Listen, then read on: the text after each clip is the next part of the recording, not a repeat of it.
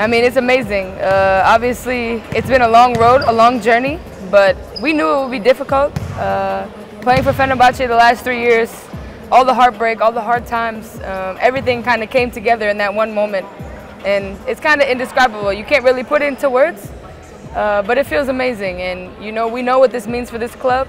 Fenerbahçe is the biggest club in Turkey, and we know that. So to be a part of that at the top, it's amazing. A lot of emotions. You know, there's a lot of emotions that happen throughout the season, but they're there for all of those moments, you know, not on the court. And I think, you know, in that moment, I just kind of let everything out that I was holding because I wanted it so bad for the club, for the organization. And, you know, that's my safe space, my mom and my dad. So everything just kind of came out at once, but it was an amazing feeling, very freeing.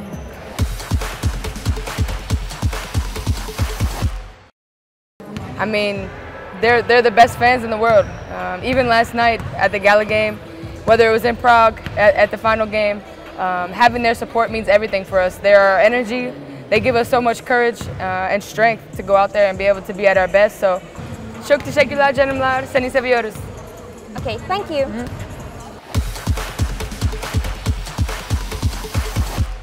To win the EuroLeague title means a lot to me. Something that obviously has been our goal this whole season here in Fener, this season and previous seasons, and to bring it back home is really special, and especially for the first time ever.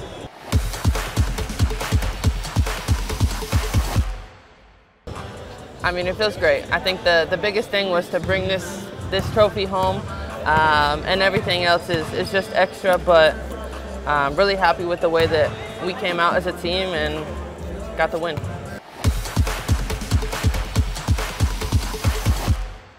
Yeah, it was great to have Ruby there. I think, you know, to be inspired by so many women from all around the world, and to have her see what it takes to have success, to win, and, you know, whatever she wants to do as she gets older, she knows that, you know, we're going to be behind her fully. My message to the Fenerbahçe fans is thank you. You know, thank you for having our back this whole time. Showing up, whether it's, you know, behind the TV, in the stands, in person. We feel you, we hear you, and, you know, we brought this back for you, and now we have more to do.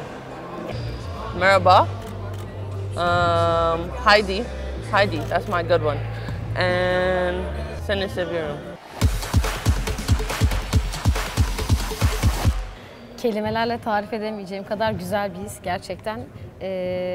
Hani ben Fenerbahçe'deki ilk yılım ama uzun yıllardır camianın istediği bir başarıyı o an elde eden ekibin içinde olmak paha biçilemez.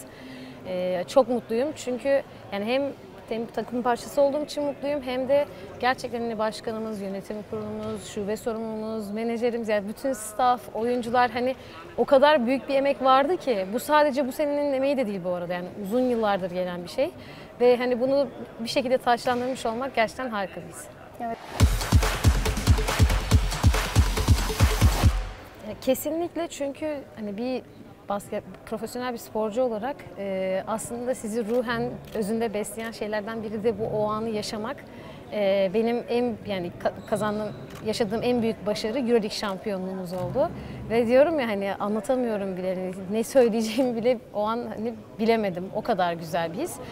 O da işte motive ediyor sizi. Çünkü günün sonunda çok ciddi fedakarlıklar gerektiren bir iş. Çok eforlu bir iş. Yani hem fiziksel hem mental sizi yoran bir şey, ama işte bu tip şeyler sizi güçlü kılıyor, motive ediyor. Dediğim gibi böyle bir şey yani. Böyle bir his var. Bugüne kadar oynadığım en iyi takım. Şu anki takım arkadaşlarıma bu konuda çok teşekkür ediyorum. Çünkü bu takımın bir parçası olmak, hani güzel bir istiyorum ya, hani o her anlamda hissediliyor. Çalışma şekli, profesyonellik bakımından hepsi şahane diyebilirim. Ben takım içerisindeki rolümün, yani takıma nerede etki edeceğimin farkındayım. Hani bu bilinçte olduğum için hani sadece odak noktam oydu. Bunu da layığıyla yerine getirdiğimi düşünüyorum. Hani bu bir süreçti. Bence bu süreçte de ben üzerime düşeni yaptım. Yapmaya da devam ediyorum.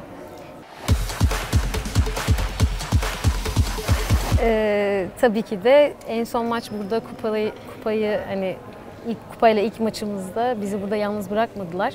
Umarım bundan sonraki süreçte de bizleri hiç yalnız bırakmazlar. İyi günde ve kötü günde hep birlikte oluruz. Çünkü onların desteği gerçekten çok fark ediyor. Onların desteğini hissetmek bize sahada güç veriyor. Hani onlar bizim 6. adamımız. Umarım hep de öyle olmaya devam edecektir. Peki, teşekkür ederiz. Çok sağ ol. Sağ olun. It means everything. For me, just being from Germany too, it's like a European dream. I grew up watching Euroleague and I can't believe that I'm finally Euroleague champion and we worked so hard for it. So I love my team and I'm so proud and happy.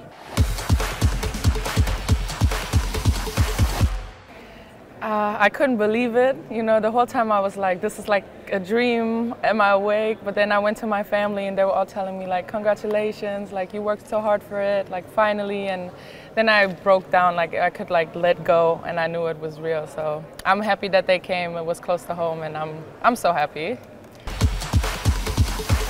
The next step is, first of all, Turkish League. We have to finish it out and we just have to, you know, remain our championship mentality and take the game serious. And I think we will. And then it's a WNBA summer. Thank you. Thank you.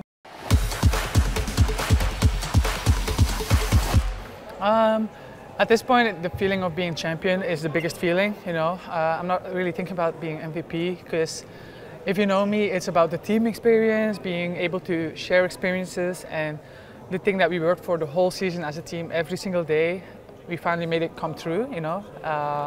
So at this point, we feel great.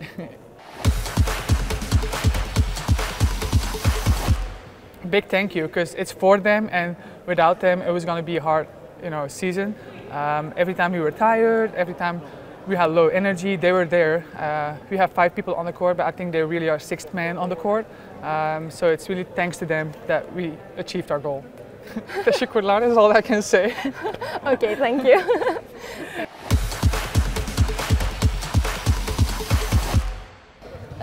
Yani tabii ki böyle bir şey beklemiyorduk çünkü sezon içindeki maçlarımız da hep çok zor geçti Çukurova'yla.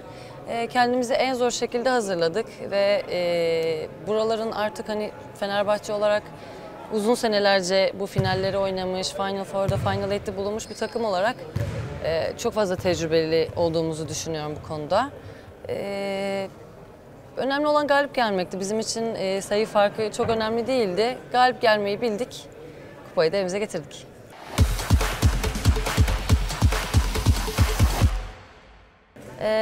Benim için çok uzun bir yolculuktu bu. Çok uzun senelerdir zaten Fenerbahçe'de oynuyorum. Bir de çok uzun zamandır bu kupayı almanın hayaliyle kariyerime devam ediyorum ama hep ucundan döndük bir şekilde. O yüzden benim için artık böyle bir hayallerimin gerçeğe dönüştüğü andı benim için. O yüzden de gözyaşlarımı böyle, yani mutluluk gözyaşlarıydı gerçekten, tutamadım. Bayağı da fotoğraflandı, şey oldu yani böyle biraz ama duyguların tarifsiz olduğu bir andı benim için, oradan gözyaşlarıyla çıktı. Gelecek hedef şu an Türkiye Ligi'ne geri döndük.